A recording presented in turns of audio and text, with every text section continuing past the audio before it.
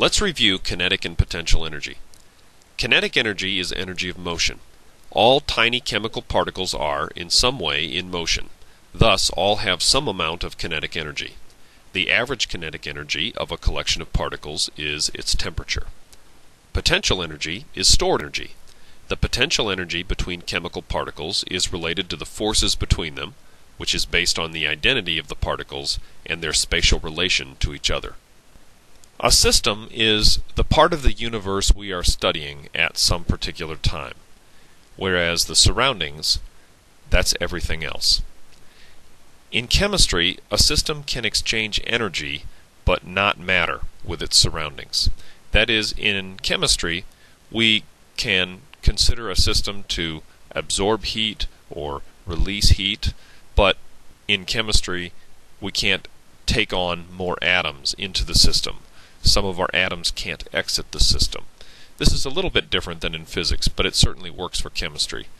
And here are some mostly good examples of chemical systems where certainly energy can be exchanged, for example, between a hot cup of coffee and the surroundings, or the molecules of gas inside a balloon, but generally there isn't much transfer of matter.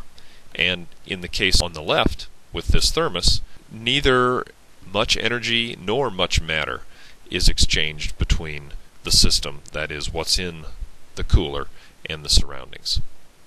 Internal energy, symbolized by capital E of a system, is the sum of all of the kinetic and potential energy of the components of a system. This can be a challenge to quantify. As you know, atoms are very, very tiny. Each atom has some amount of kinetic and potential energy. So to quantify the kinetic and potential energy of each atom and add them all up is not easy to do. The change is much easier to find, and we'll talk about that in a little bit. The change in the internal energy of a system would be found by taking the final internal energy minus the initial internal energy. And in chemistry, the final internal energy would be the internal energy of the products, and the initial internal energy would be that of the reactants. If the change in internal energy is positive, then that means that the final internal energy is greater than the initial, and if the final internal energy is greater than the initial, then the system has gained energy, and we would call that an endergonic process. On the other hand, if the change in energy is negative, it's because the final internal energy is less than the initial, and the system has lost energy, and we call that an exergonic process. Let's take a short detour, because we've just introduced two new terms, endergonic and exergonic. You might have heard endothermic and exothermic in the past, and are these related and how? Well, the answer is they are related, and here's how.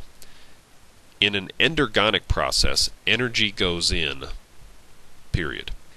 In an endothermic process, energy goes in the form of heat. In other words, anytime any type of energy is put in, that is an endergonic process.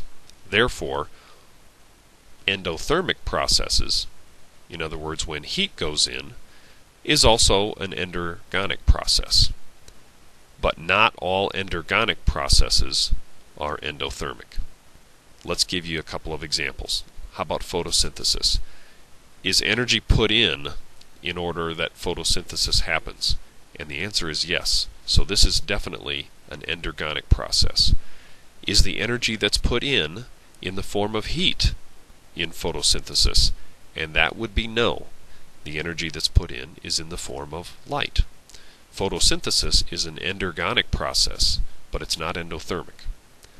A phase change, on the other hand, such as melting, or boiling, or sublimation, energy is definitely put in order to make those processes happen. Specifically, it's put in the form of heat. So phase changes are both endergonic and endothermic. To finish up this slide, in end stuff, the internal energy will increase because you're putting energy in. We can use the same argument for exergonic and exothermic. In an exergonic process, energy comes out, period. In an exothermic process, energy comes out in the form of heat. Thus, all exothermic processes are exergonic, but not all exergonic processes are exothermic. For example, chemiluminescence. Does energy come out? It definitely does. But it doesn't come out in the form of heat. It comes out in the form of light. Chemiluminescence is an exergonic process, but it's not exothermic. On the other hand, phase changes such as freezing, condensation, and deposition, energy must come out to make those processes happen, and the energy that comes out in the form of heat. Therefore, phase changes like freezing, condensation, and deposition are both exergonic and exothermic. In X stuff, the internal energy of something decreases because energy is being released. The most efficient way to find the change in a system's internal energy, delta E, is by finding two rather easily measured quantities, Q, which is heat, and W, which is the work done. And here's the equation that tells us the change in internal energy. Q plus W. If Q is negative, the system released heat. If Q is positive, the system absorbed heat.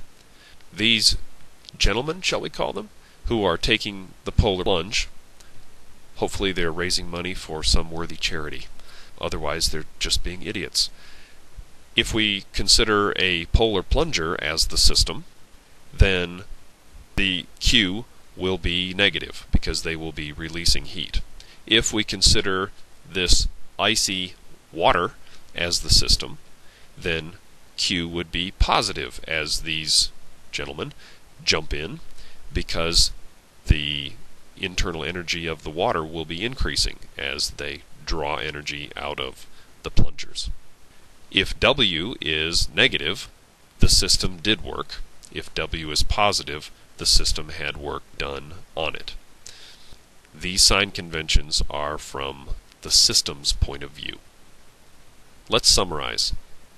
This first statement is a 2-for-1, so I'm going to read it twice, first with the italicized underlined words and then with the capitalized boldface words.